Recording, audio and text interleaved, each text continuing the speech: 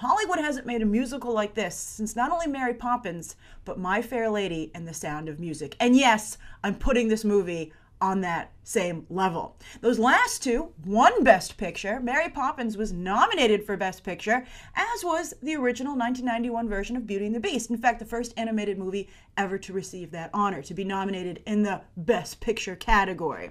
But maybe this one, the live-action adaptation, will finish the job and actually win the trophy for this tale as old as time. I think it has a decent shot at winning, actually. It's going to be a major Oscar contender, and again, possibly winner in multiple categories across the board. I think this is going to be an awards juggernaut.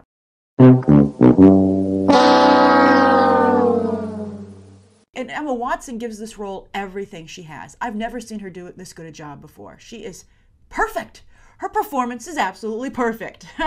And maybe even, Best Actress, at least a nomination. Really, really good. If Julie Andrews could win for Mary Poppins, I don't see why Emma Watson can't win for Belle.